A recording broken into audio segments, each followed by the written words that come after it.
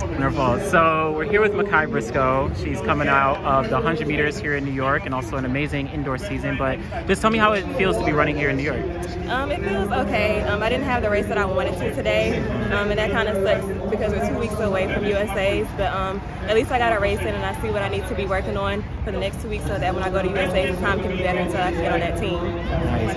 And so like I was noting, right, you came from LSU and you had an amazingly successful career there, and you've been very successful as a pro. But can you talk to me about the transition from college to professional, and even more so thinking about just becoming an adult in a sense? Right. So my first year of pro, I decided to move to California so that I could have a different kind of experience. I didn't want to feel like I was in college for a 5th year. So I moved to California, and I learned really quickly how to be an adult, how to live on my own, fend for myself, find people that were genuine, and just try to find people that were just there for me in California because I'm from Louisiana. I lived there my whole life. That was my first time being away from home. So I learned really quickly how the pro sports world works and how to just fend for my own out there. But unfortunately it didn't work out. I just felt like my body wasn't ready for that kind of training, so I decided to move back home.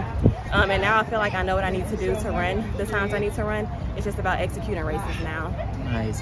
And then as you kind of navigated through your career and also when you first got into sports, can you talk to me about some of your role models, whether that be in track and field or even outside of track?